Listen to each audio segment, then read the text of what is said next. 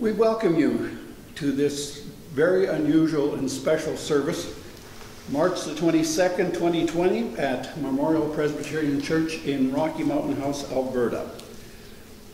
We are under very unusual circumstances because of the coronavirus outbreak, but we have an added unusualness here, and that is that our minister, Reverend David Dosen Surkitaraj, is presently in Australia on vacation. And when he comes back, he will have a couple of weeks of quarantine as well. So we don't know how many versions of this we'll be doing in the next week or two, but we hope that you are able to join us and worship with us. We welcome others who are maybe listening to this from other churches. We hope that this will be a blessing to you as well.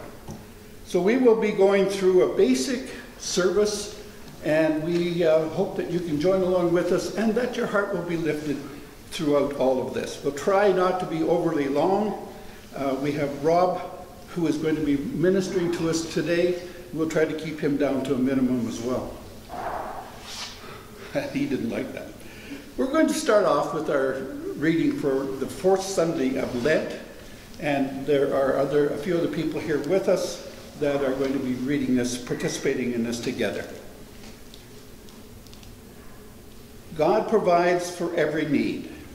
Guidance in right paths, presence in darkest valleys, nourishment beyond measure. God shines light on the world in Jesus, opening eyes that are blind, exposing prejudice and fear, offering new understanding of life's good purpose. But we persist in our own ways, judging by appearance, denying others' experience, hoarding what we can for ourselves. Lord, have mercy. Christ, have mercy. Lord, have mercy. Let us pray.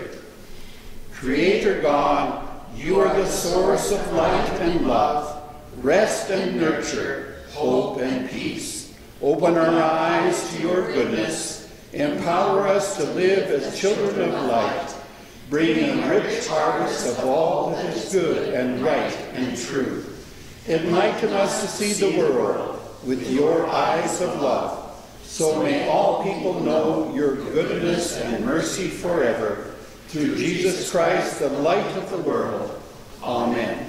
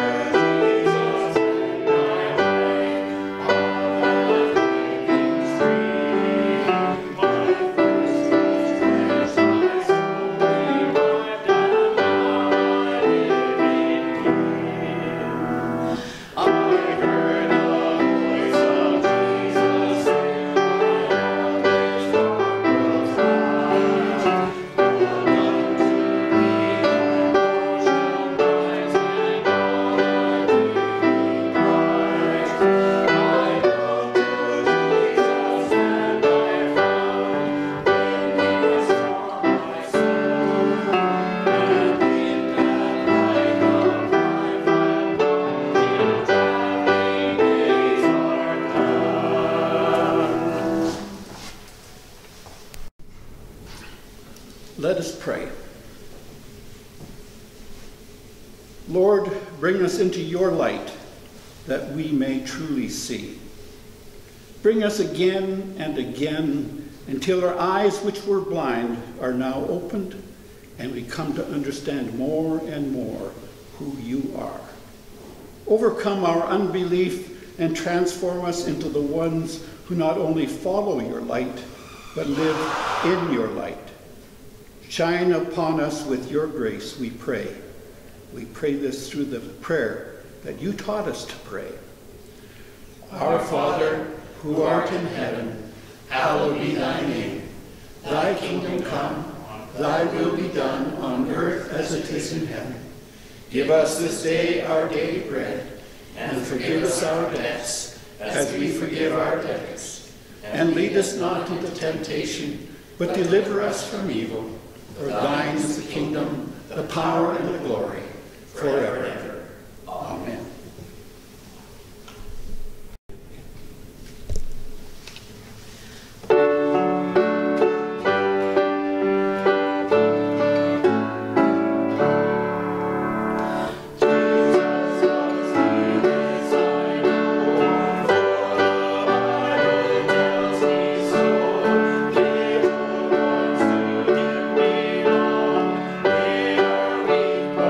Is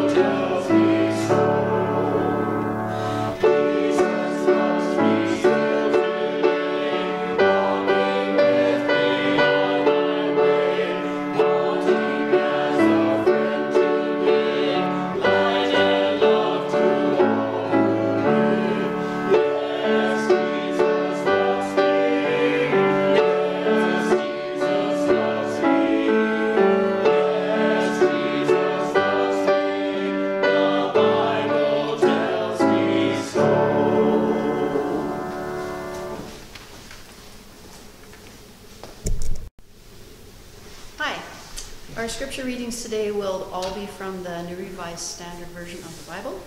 And first is the Old Testament reading from 1 Samuel chapter 16, verses 1 to 13.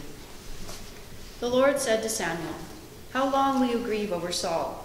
I have rejected him from being king over Israel. Fill your horn with oil and set out.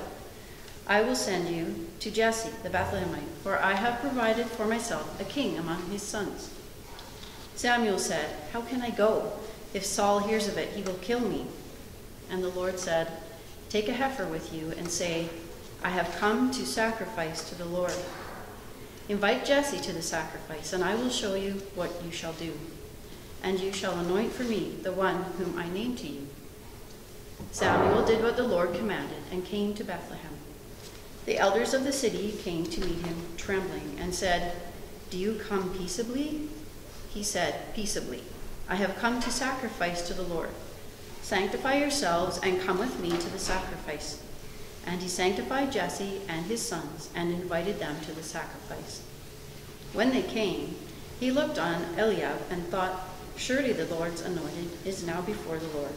But the Lord said to Samuel, "Do not look on his appearance or on the height of his stature, because I have rejected him. For the Lord does not see as mortals see. They look on the outward appearance, but the Lord looks on the heart." Then Jesse called Abinadab and made him pass before Samuel. He said, "Neither has the Lord chosen this one." Then Jesse made Shammah pass by, and he said, "Neither has the Lord chosen this one." Jesse made 7 of his sons pass before Samuel, and Samuel said to Jesse, "The Lord has not chosen any of these." Samuel said to Jesse, "Are all your sons here?" And he said, "There remains yet the youngest, but he is keeping the sheep." And Samuel said to Jesse, "Send and bring him, for we will not sit down until he comes here." He sent and brought him in. Now he was ruddy, and he had beautiful eyes, and was handsome. The Lord said, "Rise and anoint him, for this is the one." Then Samuel took the horn of oil and anointed him in the presence of his brothers. And the Spirit of the Lord came mightily upon David from that day forward. Samuel then set out and went to Ramah.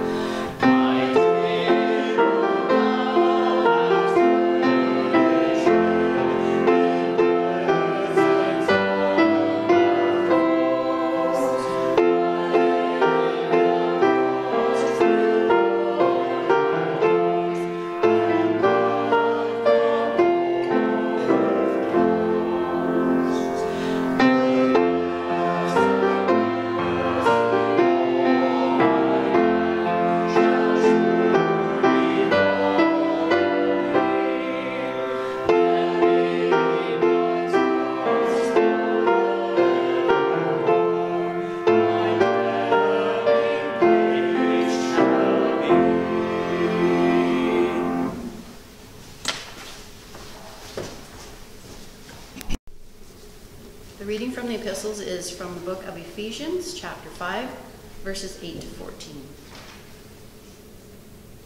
For once you were darkness, but now in the Lord you are light. Live as children of light, for the fruit of the light is found in all that is good and right and true. Try to find what is pleasing to the Lord. Take no part in the unfruitful works of darkness, but instead expose them. For it is shameful even to mention what such people do secretly, but everything exposed by the light becomes visible. For everything that becomes visible is light. Therefore it says, "Sleeper, awake, rise from the dead, and Christ will shine on you." The gospel reading is from John, chapter 9, verses 1 to 11. As he walked along, he saw a man blind from birth. His disciples asked him, "Rabbi, who sinned, this man or his parents, that he was born blind?" Jesus answered, "Neither this man nor his parents sinned. He was born blind so that God's works might be revealed in him. We must work the works of him who sent me while it is day. Night is coming when no one can work. As long as I am in the world, I am the light of the world." When he had said this, he spat on the ground and made mud with the saliva and spread the mud on the man's eyes, saying to him, "Go wash in the pool of Siloam," which means sent. Then he went and washed and came back able to see. The neighbors and those who had seen him before as a beggar began to ask, "Is this not the man who used to sit and beg?" Some were saying, "It is he." Others were saying, "No, but someone who is like him." He kept saying, "I am the man." But they kept asking him, "Then how were your eyes opened?" He answered, "The man called Jesus made mud, spread it on my eyes, and said to me, 'Go to Siloam and wash.' Then I went and washed and received my sight." This is the word of the Lord. Thanks be to God.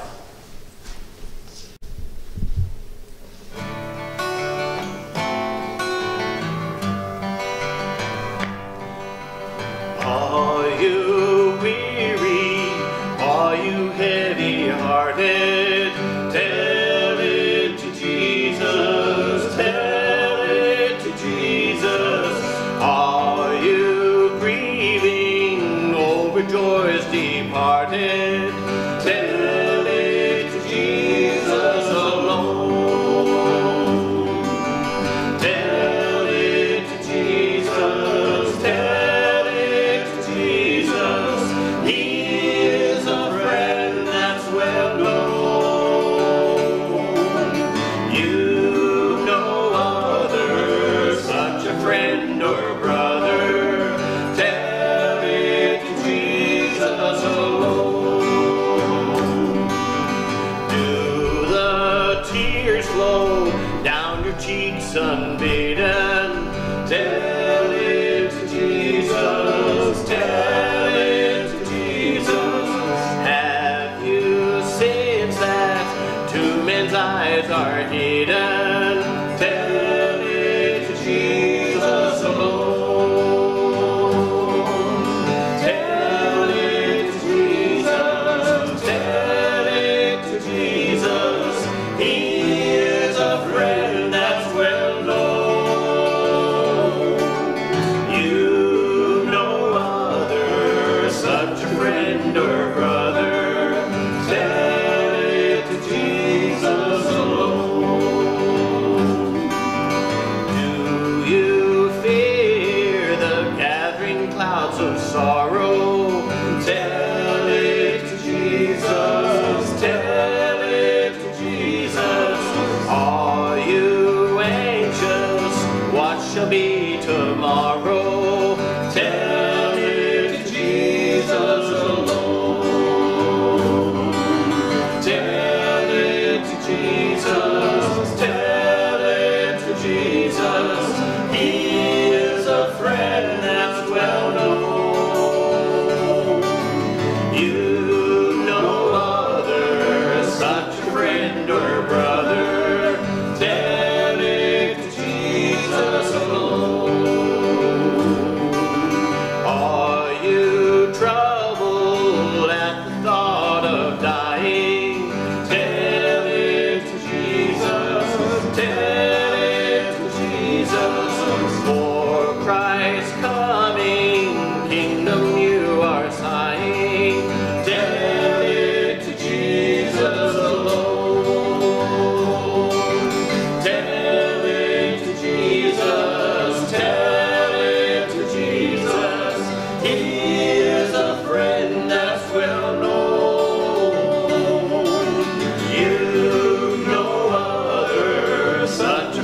friend or brother, tell it to Jesus alone. Tell it to Jesus alone.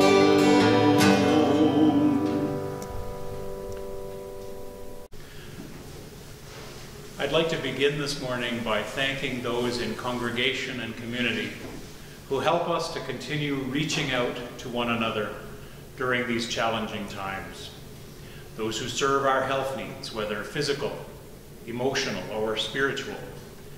The mayor and council, the food bank, and those who think outside the box and put together online worship services like this one, and other resources to help Memorial Presbyterian Church to continue to be what God intended. Please pray and continue to pray for our community and church family, especially for our minister, the Reverend Dr. Deva Sugirtharaj, and his wife Lily, who we hope will be able to return from their time in Australia very soon. Please pray also for the members of Session and the Board of Managers and our other leaders, teachers, and members as we go forward. These are challenging times, but they are not times without precedent. In ancient times, as in these times, leaders of people sometimes let their people down, even during tough times when strong, caring leadership is needed. In the Israel of old, Saul was one of these. And so the God who cared desperately for his people deposed Saul and directed his devoted servant Samuel to go to Bethlehem and await the Lord's choice of successor. Intrigued, Samuel did a lot of people watching as he wondered what the Lord would choose.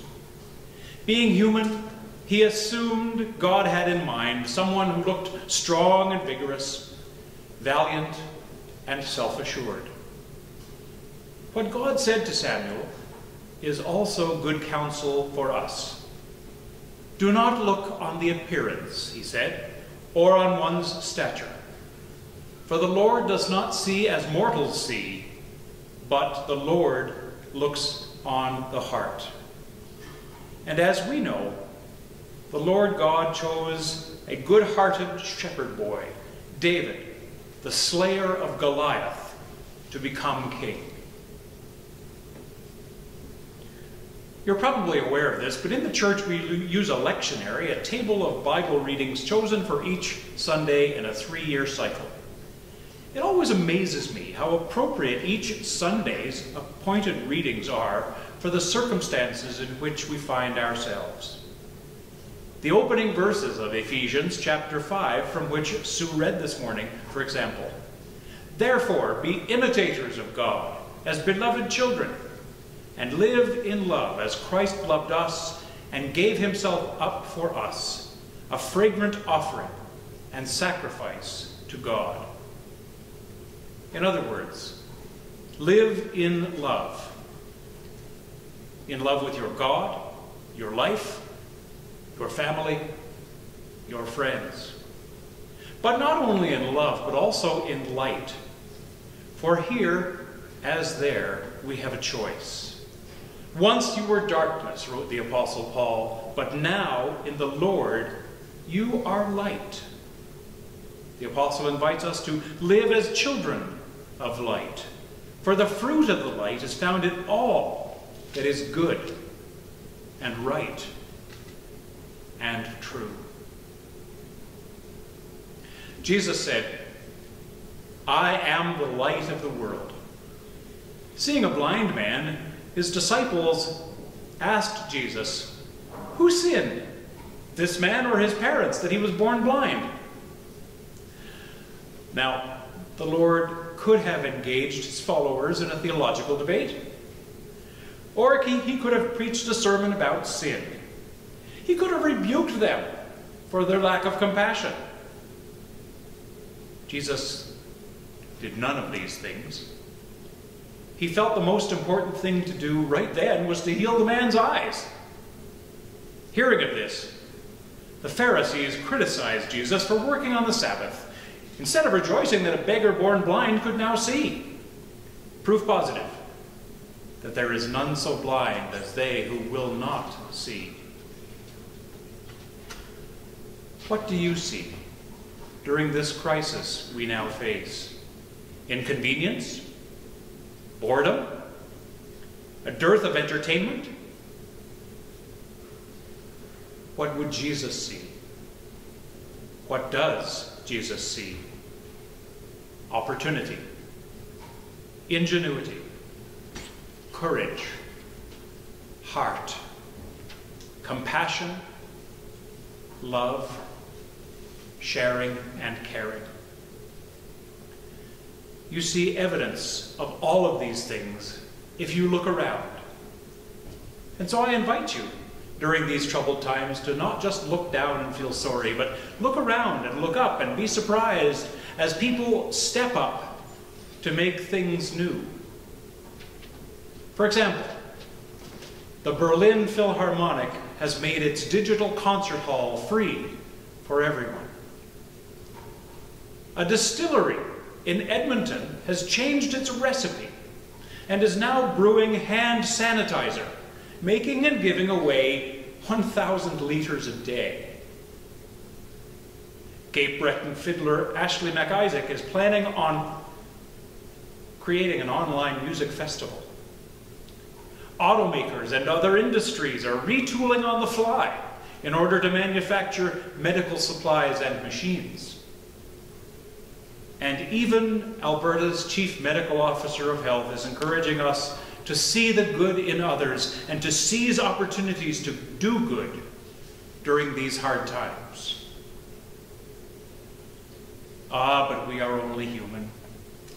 And most of us feel we do not have the abilities to do any good in this world. But someone once wrote these words: "There is potential in every human encounter for something holy to happen. And we need not fear that our own shortcomings will get in the way of that happening. If you offer who you are and what you have in good faith, then the Holy Spirit will do the work necessary so that others may receive the grace they need." I'd like to conclude with a prayer for personal healing, written by Rebecca Barlow Jordan and adapted slightly. I really appreciate these words, and if I were as creative as she is, I would have created sentiments like these to say to God. So let us pray. God, you know me so well. You created me. You know the number of hairs on my head, and you even know the thoughts conceived in my heart before I ever vocalized them. You've told us to come to you and ask for every need of life. You are Jehovah, the God who heals, and you have the final word on my destiny, the number of years I'll live and serve you on earth. I'm coming to you today as your child, longing to hear from you and asking for your divine healing over my life. There's so much I don't understand about life, but I do know that with one touch, one word, you can make me whole. Please forgive me my sins, cleanse me of my unrighteousness, and begin your healing from the inside out. I don't always know what your will is, Lord, especially in times like these when I desperately seek your face. I can offer you no promises, no bargains, no deals in exchange for my healing. I simply bow my head before you to tell you the desires of my heart. I want to spend as many years as I can loving you here, loving others, and wanting to become more like you. However you choose to accomplish that is up to you and okay with me. If you use doctors or nurses or counselors or ministers or friends to help you heal me, give them wisdom to know what to do and say. Regardless of how you accomplish it, the healing you give is always miraculous. You deserve all praise. I absolutely believe you have the power to heal.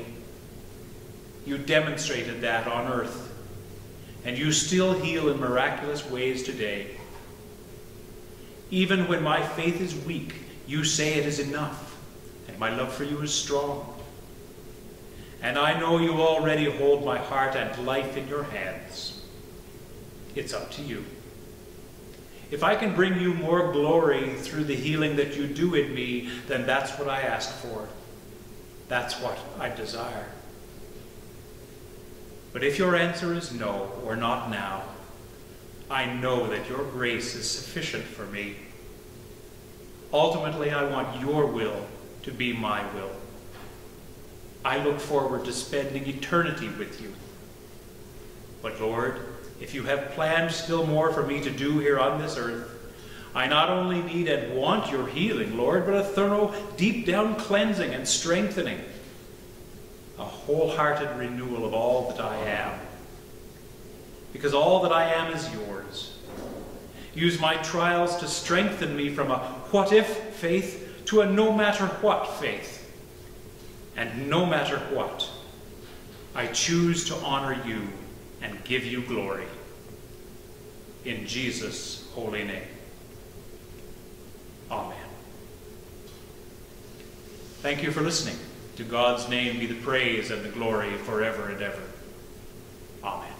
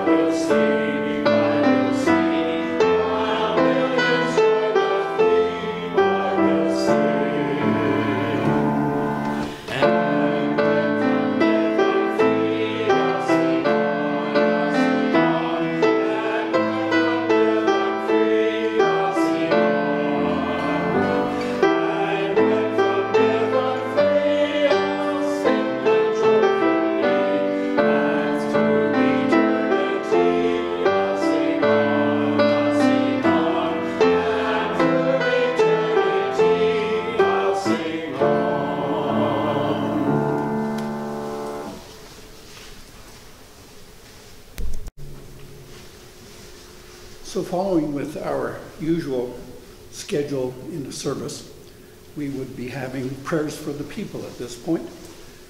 And we have particular needs at this time, this year. And so I decided, rather than writing the prayer as I typically would do, I went looking. And I looked in Christianity Today, and they have 3 prayers, especially written for this particular time, prayers for coronavirus outbreak. So I'd like to read those 3 to us at this particular point. Please pray along with me. I hope that they will meet your particular needs. Keep us, good Lord, under the shadow of your mercy in this time of uncertainty and distress. Sustain and support the anxious and fearful, and lift up all who are brought low, that we may rejoice in your comfort, knowing that nothing can separate us from your love in Christ Jesus our Lord. for those in isolation. God of compassion, be close to those who are ill, afraid, or in isolation. In their loneliness, be their consolation. In their anxiety, be their hope. In their darkness, be their light. Through him who suffered alone on the cross, but reigns with you in glory, Jesus Christ, our Lord. For those who are ill, merciful God, we entrust to your unfailing and tender care those who are ill or in pain, knowing that whenever danger threatens, your everlasting arms are there to hold us safe. Rest your healing hand upon them and restore them to health and strength. Through Jesus Christ our Lord. Amen.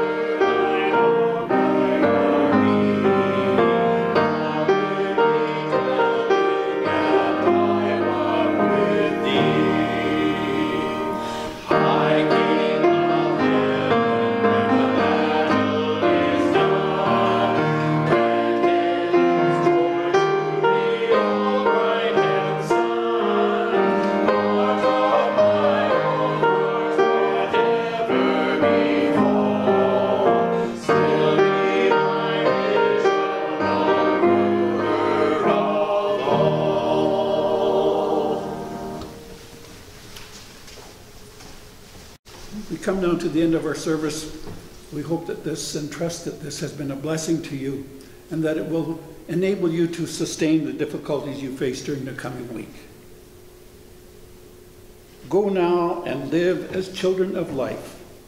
Seek what is pleasing to the Lord.